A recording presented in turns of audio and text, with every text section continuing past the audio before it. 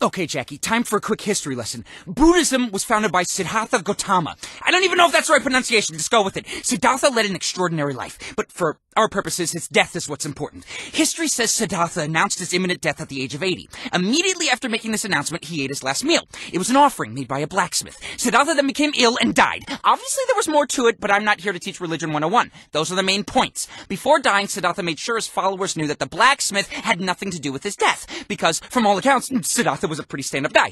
Unfortunately, he was way off on this one. The blacksmith totally poisoned him. And that's not all. He also gave Siddhartha water from his pitcher.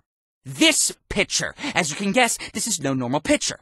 This pitcher works like a soul pump. Drinking out of it creates a mystical vacuum inside the jar. Stop drinking, and your soul is whooshed into the clay, where it remains until the magic is broken. The magic on this relic is unbelievably strong. It's held for over 2,000 years. And that's why this relic has earned the name Siddhartha's Tears, because Siddhartha is still trapped inside. Who'd do such a thing to such a nice guy like Siddhartha? I think you already know.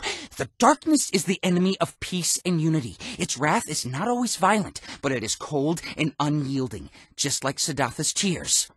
Or the Red Sox.